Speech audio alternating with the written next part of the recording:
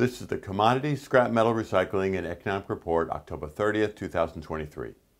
U.S. weekly raw steel production rose slightly to 1.703 million tons on slow U.S. industrial production. WTI crude oil price fell to $85.02 a barrel on conflict in the Middle East and OPEC Plus, which is OPEC and other countries, including Russia and Mexico, their production cuts that are keeping prices high. The U.S. weekly oil rig count rose to 504, as high prices and financial discipline are bringing only slight growth.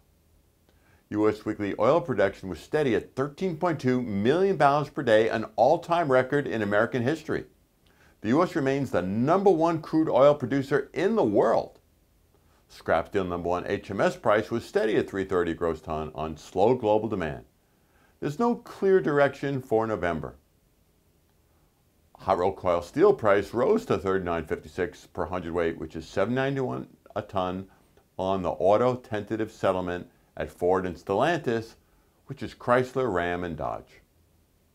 Copper price rose to $3.64 a pound on Chinese stimulus and good consumer spending in the U.S. Aluminum price rose to $1.01 a pound, which is $22.31 a metric ton on Chinese stimulus and lower Chinese production. U of M October Consumer Sentiment Index was revised higher to 63.8, but still down on deteriorating business conditions and concerns over personal finances. U.S. September Core PCE Personal Consumption Index, a measure of inflation. It fell to 3.7% year over year, but was up 0.3% versus August. Inflation is still well above the 2% target, but it is improving. U.S. October manufacturing PMI rose to 50, the highest in 6 months and the end of contraction.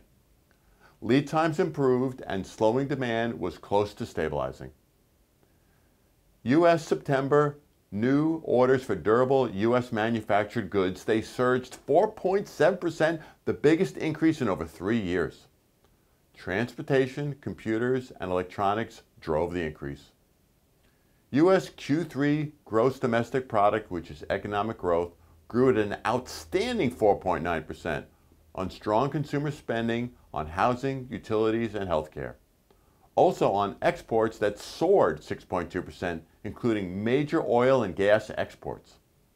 Wall Street's Dow Jones Industrial Average fell a big 709 points to 32,418 on the great Q3 growth and many economic positives. That great news could bring higher for longer interest rates to slow the economy. Rollers for roll-off boxes, container rollers now at Ben Lee, ground rollers and nose rollers in stock.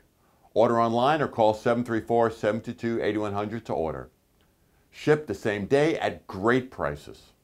This report is brought to you by Ben Lee Roll-Off Trailers, Gondola Trailers, Lugger Trucks, and Roll-Off Trailer Parts. As always, feel free to call or email me with any questions, and we hope all have a safe and profitable week.